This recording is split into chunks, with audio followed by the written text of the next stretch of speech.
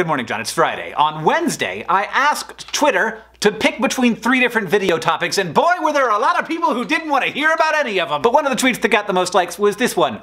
How about D? Puppies. So this video is entitled Top 10 Best Dogs Ever. And if you are unsatisfied with this content, then blame the Steffi. Or any of the 31 people who liked her tweet, including me. Let's begin. Number 1, Stubby, a dog who served the Allies in World War I. After being exposed to chemical weapons and then recovering in a hospital, Stubby became attuned to the scent of these chemical weapons and could alert soldiers before they could smell the gas coming. He was wounded twice, he served in 17 different battles, and he captured a German spy, recognizing him by his language. An act for which Stubby was promoted to sergeant, outranking his owner. Number 2, Lily, a pit bull who pulled her unconscious owner off of the railroad tracks because there was a freight train coming. The owner did not get hit by the train. Lily did. The poor puppy lost one of her legs but survived, and if you think that story is remarkable, check out number 3. First dog trying to cross a highway gets hit by a car. Second,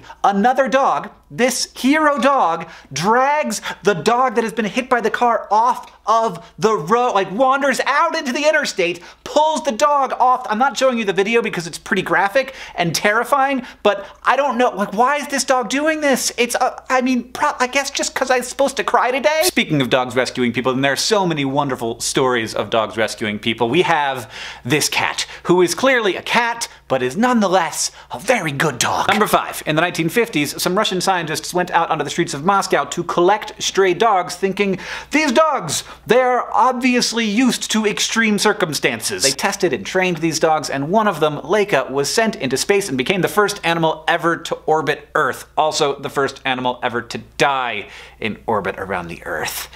Not how we wanted that one to end. You know the first animal that went to space? It's a fruit fly. Number 6, Alvin and the Chipmunks. I know you think I'm crazy, but it's a little known fact that the actors who played Alvin and the Chipmunks in Alvin and the Chipmunks The Squeakquel, actually very small dogs. Nope. Number 7, Bummer and Lazarus, who are 2 dogs, but we're just calling them 1, sorry. These dogs didn't just survive mid-1800s San Francisco, where stray dogs outnumbered people and were killed and poisoned regularly. They became nationally famous for their companionship with each other and their ability to kill rats like crazy. Bummer and Lazarus were eventually exempted from local laws, and they showed up all the time in cartoons about San Francisco. They just sort of be there in the background. Number 8, this dog, which somebody sent me on Twitter. I asked people to send me dogs on Twitter, so I picked one. It's real cute. It's a good dog. Number 9, Tweety Bird, who is a canary, and canaries are birds, but they are named after the Canary Islands, and the Canary Islands are named after the Latin word for dog. So, by the transitive property,